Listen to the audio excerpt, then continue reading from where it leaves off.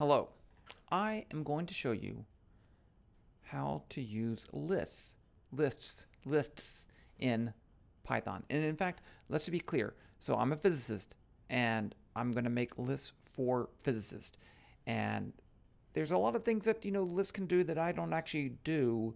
A lot of string and manipulation and stuff like that. But my goal is to help you understand lists so that you can use them in numerical calculations. You can do cool physics stuff. Now, you might be able to do lists for other things too, and that's cool, okay?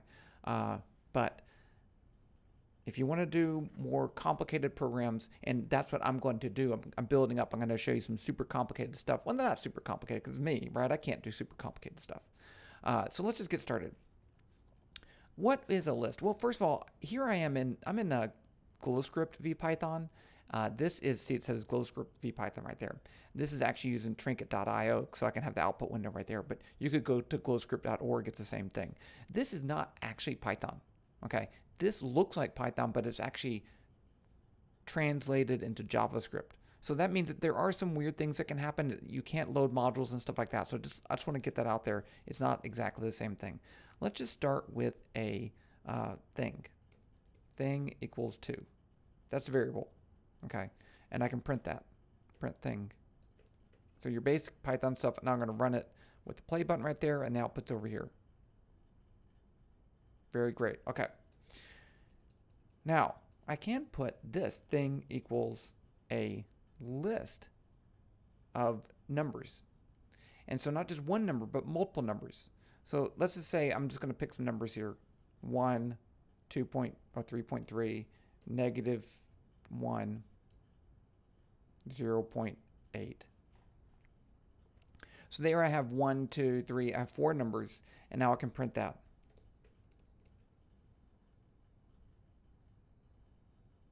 And there you go, there's your list. So this list is, it's literally a list of things. And it doesn't even have to be numbers. Okay, I can actually, and it could be a combination of things. Watch this. Let's just change this to, let's make a new list. Thing 2 is another list.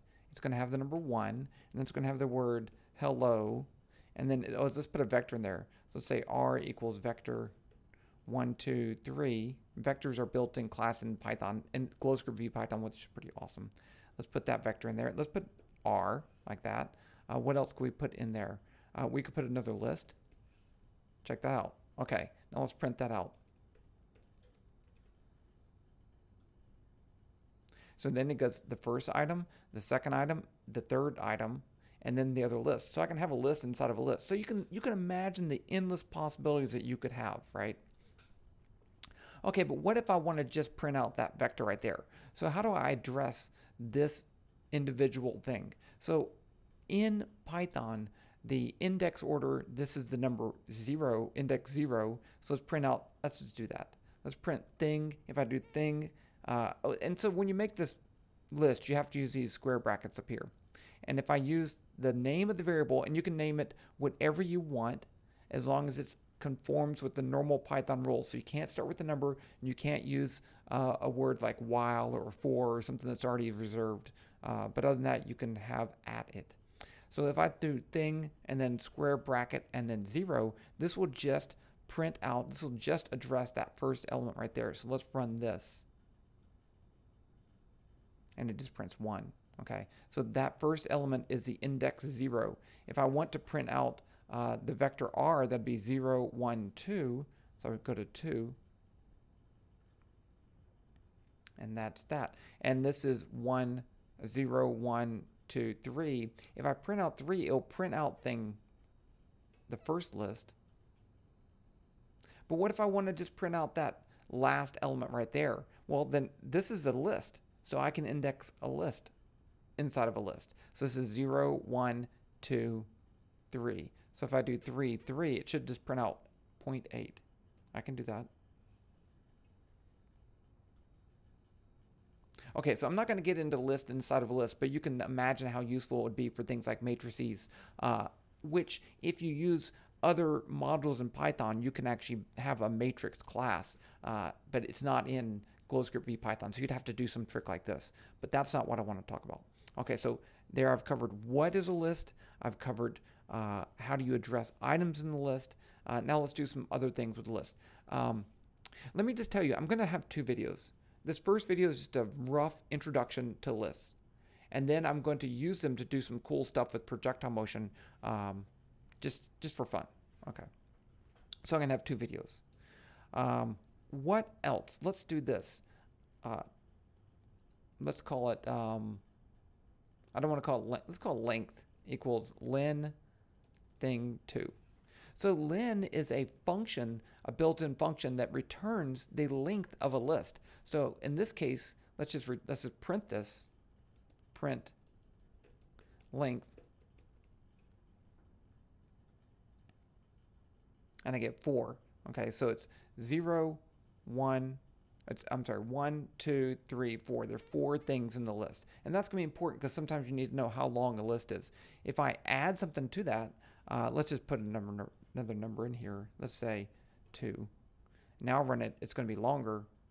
It's going to be 5. Okay.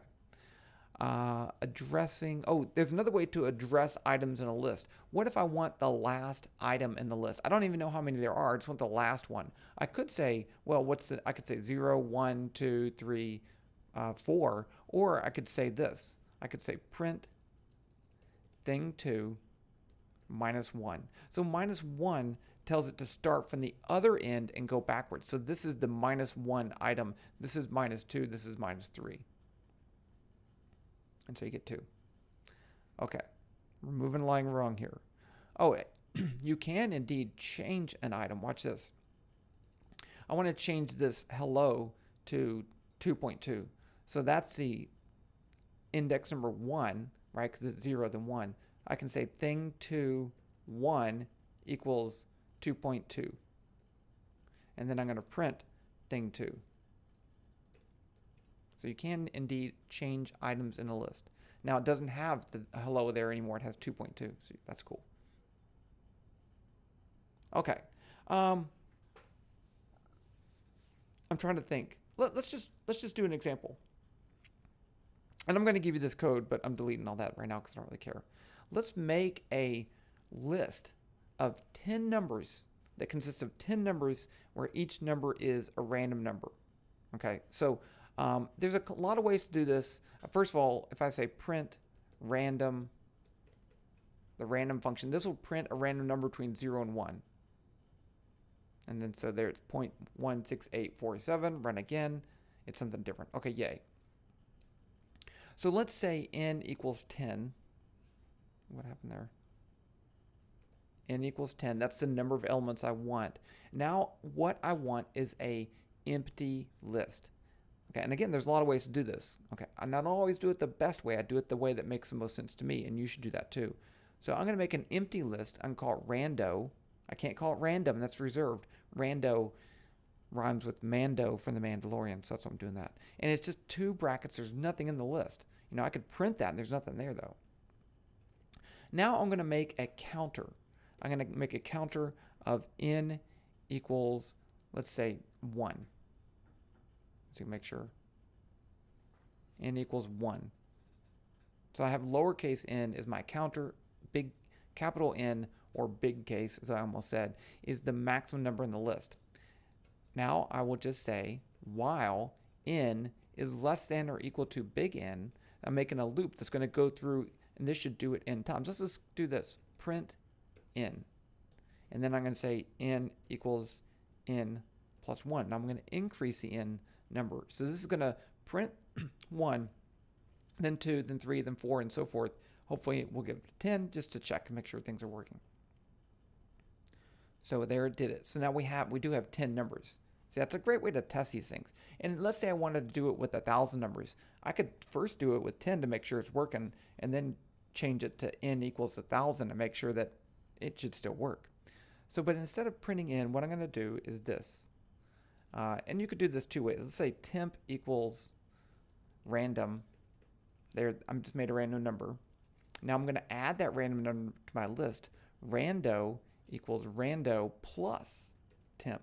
So you can add in a list item in square brackets. So remember, rando is a list already. And if I add this tiny little list to it, it just sticks it onto the end. And let's do that and then print it. Let's print random numbers equals rando. And there you go. There are my random numbers. Let's just run it again to make sure that it really is random. So 0.42 was the first one. If I run it again, I should get something different. Yep, I do. Now, if you didn't like that, you could do this. I mean, it's not hard. I could say, just put rando in here. No, I'm sorry, random. I don't have to make it a temporary variable, and it still works. Now, there is another way to add to a list. I like this way. I don't know why. It just makes more sense with the way I do other things. But you can do rando.append, which appends something to the end, and it would be random, the random number, and then run that. That should work too. Cool. Okay, so there we made a list of random numbers.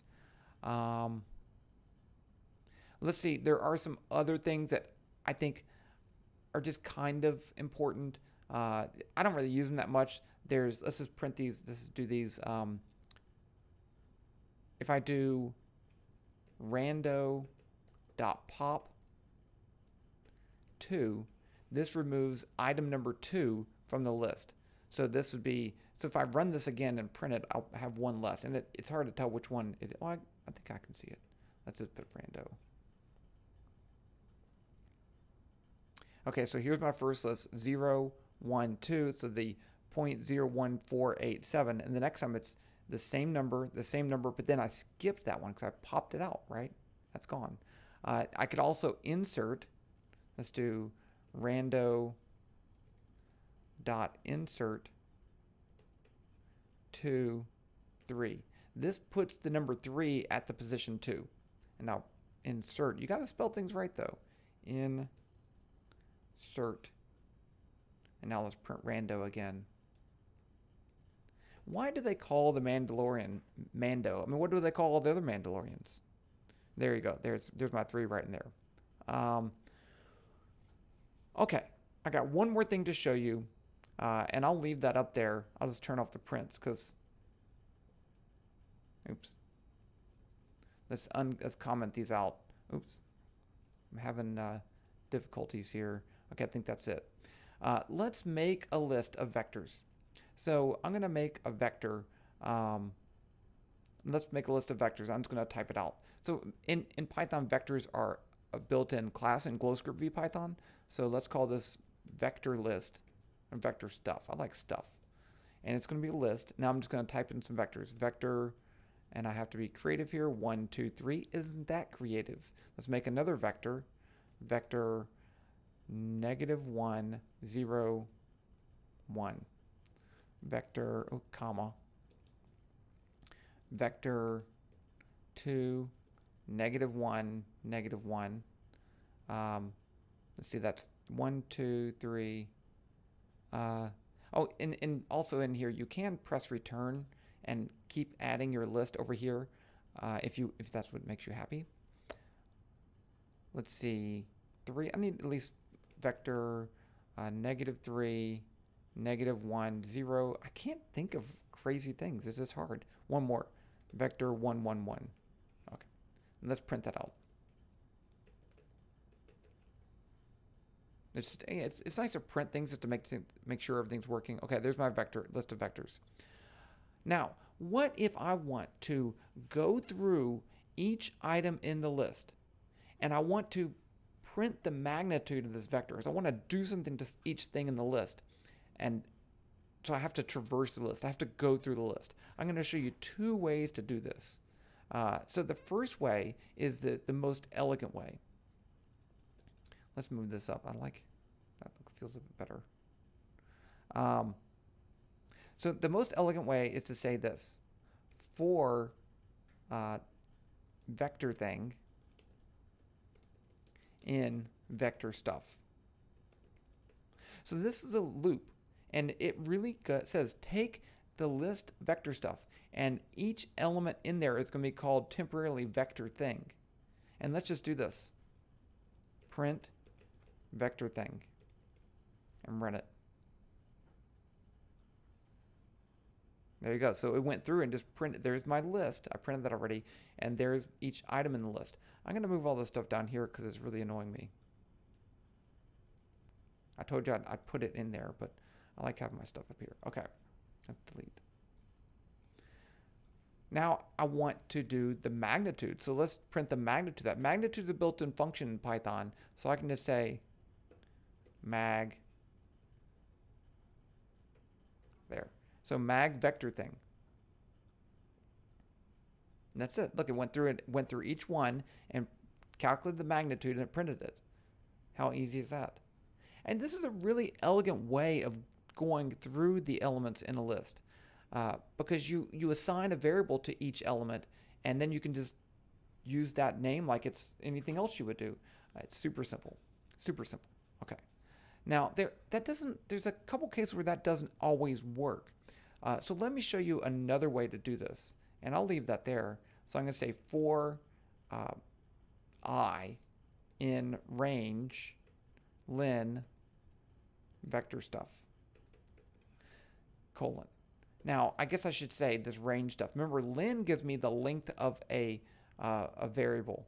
So this is going to return the number of items in vector stuff.